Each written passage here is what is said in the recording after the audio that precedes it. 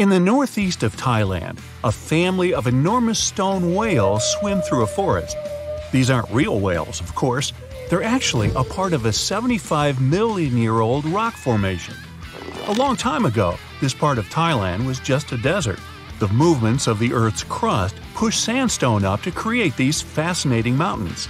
Reachable by anyone willing to spend a day hiking up the network of trails, this landmark is becoming increasingly popular with tourists.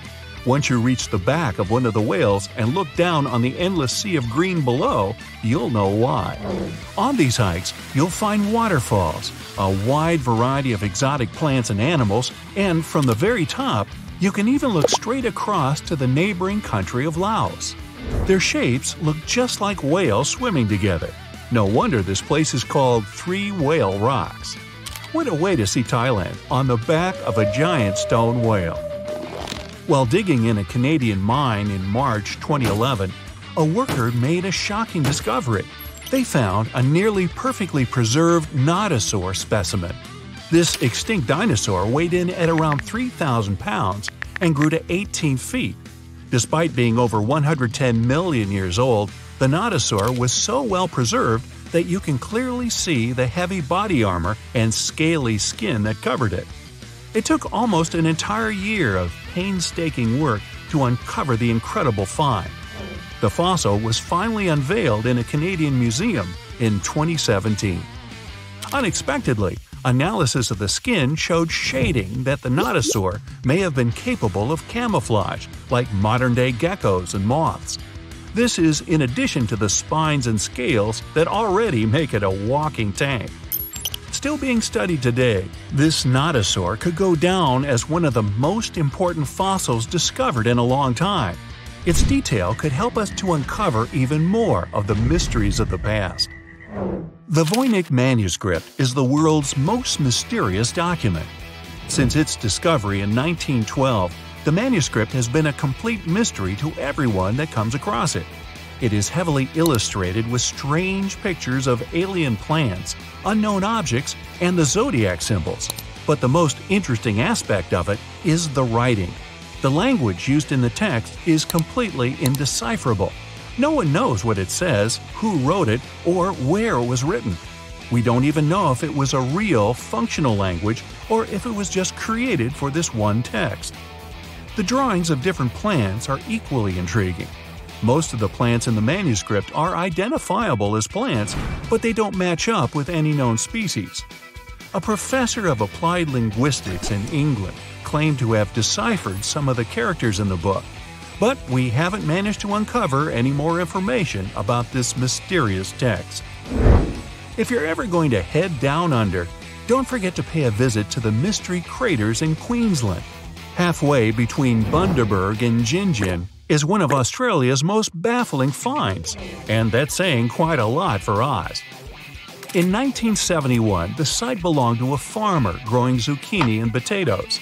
As the farmer tried to expand his farm, he kept hitting large rocks in the fields while plowing. When he took a closer look at the rocks in his way, he found marine fossils and some strange craters.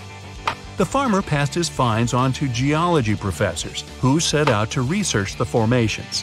When the geologists began digging around the area, they uncovered a huge layer of sandstone and ochre stain that was completely covered with craters. There were 35 craters in total, and the layer of rock is estimated to be around 25 million years old. The scientists studying this mystery believe that hot springs, former ocean activity, and meteors are the prime suspects behind the craters. And I'd like to know about the characters who named those towns Bundaberg and Gingin. What fun names! Now, the Antikythera mechanism is an ancient computer of sorts that's still baffling scientists with its extraordinary design. Around 2,000 years ago, a Greek ship sank off the coast of the island of Antikythera. The wreckage was discovered in 1900, and divers salvaged some of its ancient artifacts. When archaeologists started sorting out the discoveries from the wreckage, they came across an object that didn't seem to fit with anything else. The wreckage was ancient, but they found an incredible device that seemed far too technologically advanced. The machine functioned as a calculator, allowing its user to follow time, the movement of stars, eclipses, moon phases, and even countdowns to events like the Olympics with amazing precision. This level of technology is almost impossible to explain coming from an ancient Greek wreckage. No mechanism would come close to the machine until the 14th century, when geared clocks began to be built in Europe. How was the device created so long ago, 1,400 years before its time? Could the sinking of the Antikythera and the loss of the calculator have held the development of technology back by hundreds of years? You plan to spend your summer vacation in Africa. The final destination is the Sahara Desert. It's located in northern Africa, stretching from the Atlantic Ocean to the Red Sea. You're excited to ride camels and learn about the region's rich cultures. You hop on an extensively long flight, and finally, you are here. You find yourself in the world's biggest hot desert. Can you believe it's 3 million square miles? You're ready for your first adventure after drinking liters of ice-cold water. The guide gives you a choice. You can spend 2 weeks visiting a collection of oases, or you can help them solve an ongoing local mystery. Deep into the desert, near this Algerian town, lies a mystery begging to be solved. A collection of huge, spotted circles in the sand. There are dozens of them, stretching for miles in a straight line. The circles were first identified via Google Earth images several years ago. People have debated them for years, but no one seems to know the answer.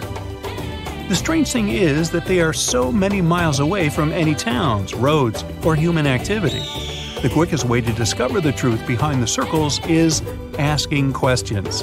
You grab your notebook and set out to talk to locals. Everyone is helpful in this scenario: geographers, anthropologists, elders, and historians. The first person you talk to is a map expert. You need to understand if those circles were authentic or a satellite glitch. You end up interviewing the people who take Google Earth satellite pictures. The circles are really there. They appear in multiple pictures from many years. Then, let's understand why they are there in the first place. After 2 days of interviews, you have your first lead. The circles could be the result of oil activity. Experts explained why this would make sense. Algeria is a rich area for natural resources, so this would be a sensible guess. Usually, to find out if there is anything worth extracting, companies would undertake seismic surveys. Seismic surveys are a way of analyzing the Earth's surface by sending shock waves into the ground. Depending on how these waves bounce back, you'll know what is located there. A special vehicle could have marked the soil that way. So, did we unravel the mystery? Not quite so. As you know, the Sahara Desert is one of the driest areas on the planet. The average high temperatures in summer are over 104 degrees Fahrenheit. To survive there, people need to find ways of accessing water. So, these circles could be a kind of ruin or leftovers from ancient water wells. Again, I'd say this is a sensible guess. Ready for some fact-checking? Some anthropologists agree that these circles could be ancient fogueras. Foguera is the name of a 2,500-year-old style of irrigation system, usually found in northern Africa. It is also known as a qanat in other places in northern Africa. Locals would dig a deep well at an elevated point, deep enough to tap into underground water. They would then dig parallel shafts at regular distances. Then they would dig an underground channel that connected the city to the well.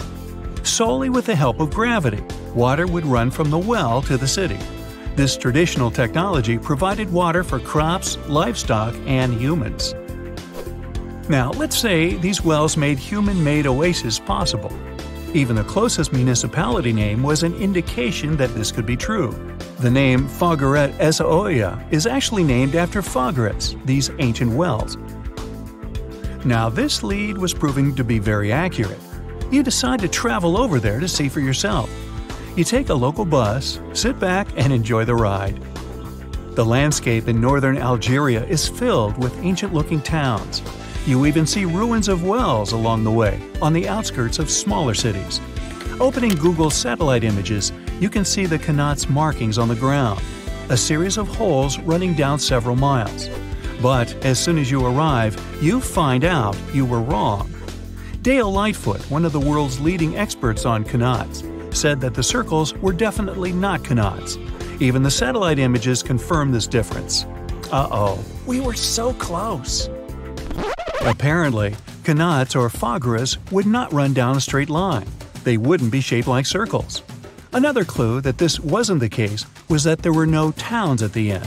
The circles were really far away from any human activity, and canards were explicitly built to provide water for human settlements. Well, it sure was a good try. Oh, that's really weird, Susie says, looking at a tree with a yellow bandage tied to it. She's been walking around a strange forest in southern Japan for an hour, and it seems she's got lost. She hung the bandage on the tree 30 minutes ago and started to walk right away from it. She didn't turn anywhere. She was walking straight. And then, half an hour later, she returned to this tree. Susie couldn't have gone far from the nearest settlement. She feels the forest is trying to deceive her. The trees are moving to not let her out of this place. All this looks like a horror movie.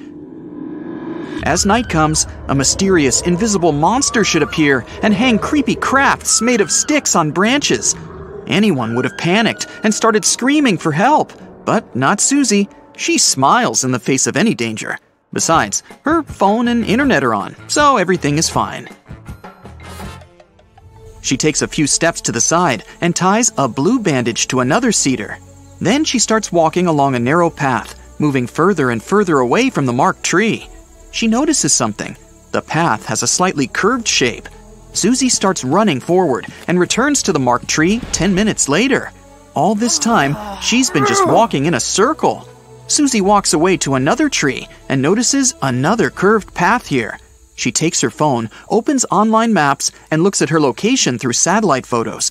It's incredible. The trees in this place grow, forming concentric circles.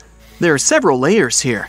It resembles mysterious circular patterns that somebody left on fields all over the world. Shocked, Susie records herself on her phone to inform subscribers she has found a strange natural anomaly. While filming, she hears someone laughing. It's a smiling guy standing next to her. He finds it funny how she's speaking seriously about this forest. He tells her there's nothing unusual about this place. Trees grow in circles, thanks to people. In 1973, they planted cedars in such a way with purpose and created 10 concentric green circles. They did this as an experiment to find out how trees would grow in such rounded conditions. They called it experimental forestry. The trees started to grow in a convex shape, symmetrically fanning out. This proved that the size of gaps between the trees affects their growth. Initially, they had to cut down the trees according to the plan, but the place has become popular among tourists and locals. They love to take beautiful photos using drones and walk along the rounded paths of this little maze. Susie gets upset a little. She informs subscribers there's nothing mysterious here. The guy who told her about the circles offers her to visit the mysterious Crooked Forest in Poland. That's where she will definitely see a strange phenomenon. But before going there, she decides to check out another exciting place in Japan. She arrives in the fishing village of Aoshima. The first locals Susie meets here are cats. There are more of them than people. Cats are everywhere. They live here thanks to a lot of fish. Once upon a time, this place was full of mice that spoiled fishing boats. People brought cats to this place to fight the rodents. When all the mice had disappeared, the cats stayed here. Since then, people have been considering them as full-fledged citizens. The video with cats gets the most likes on Susie's channel. But now, as she promised, it's time to go to Poland. The forest looks weird thanks to the curved trees. The lower parts of their trunks are bent, making them look like bellies. It's also strange that they all point only to the north. Susie goes around the whole forest and counts about 400 trees. It seems people changed the shapes of the trees, but for now, there's no evidence of this. It's believed they planted trees in the 1930s and damaged them during growing at an early age. Nobody can say why. There was a small village near the forest. Its locals probably knew the secret, but unfortunately, the town was destroyed more than 70 years ago. The key to the mystery disappeared along with it. Of course, scientists had hypotheses, but they were all quickly refuted. Perhaps this curved shape was caused by a genetic anomaly. There are trees with similar trunks in other forests of the planet. But here, the curves look too perfect and neat. It's like an artist worked on them. This suggests that something from the environment has affected them. You can find similar trees all over the world, but mostly they're loners and never grow in such big groups. Perhaps snow falls on the tops every winter. Tree trunks bend under such a heavy weight. But why is only the lower part changing? And why do other trees in the forest look normal? Also, there's no explanation why these trees point north. Is there any purpose? The most plausible theory says that local farmers changed tree shapes to create furniture and details for ship manufacturing. It's fast and easy to make a basket from such a tree, for example. That life outside of our planet may exist. The largest moon of Saturn, Titan, has many hydrocarbon lakes on the surface. And if the simplest forms of life appeared among 1 million tons of molten asphalt here on Earth, then nothing prevents them from appearing on Titan. We're going to Indonesia, to the island of Java.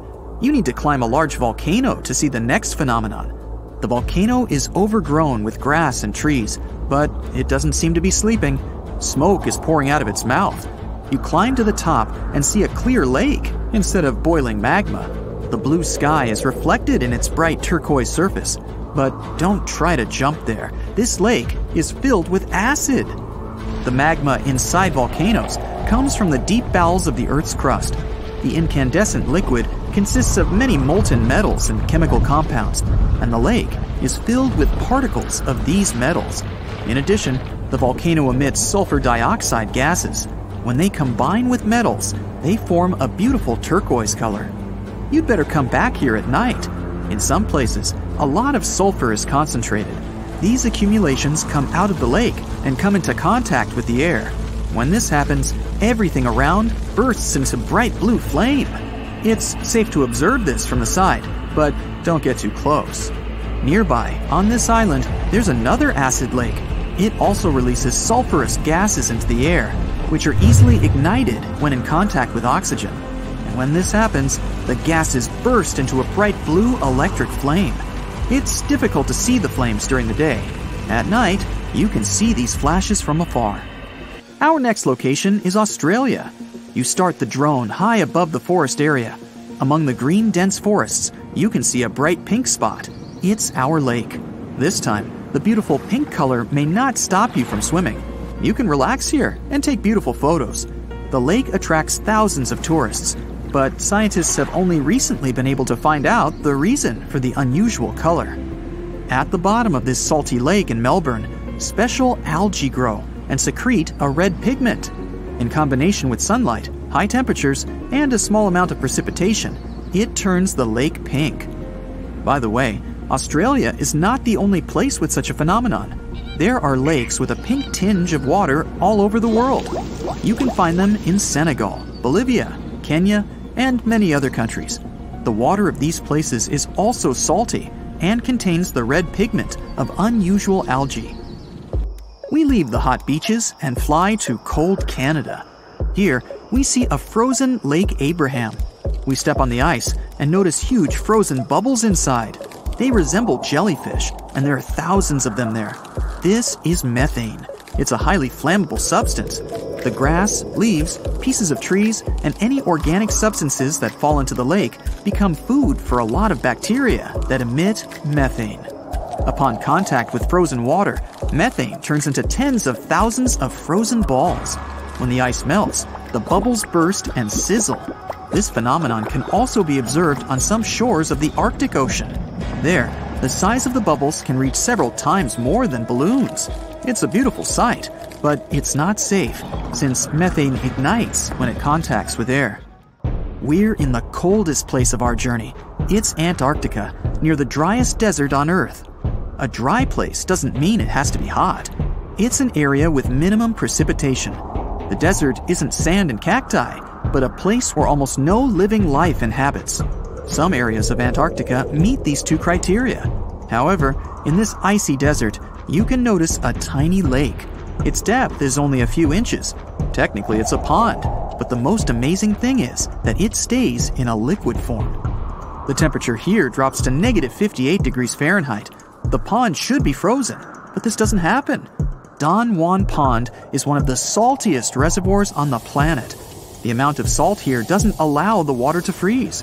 Scientists have been studying this lake for more than 60 years, but they still can't find out the exact reason for the appearance of water here. That's it for today. So hey, if you pacified your curiosity, then give the video a like and share it with your friends. Or if you want more, just click on these videos and stay on the bright side.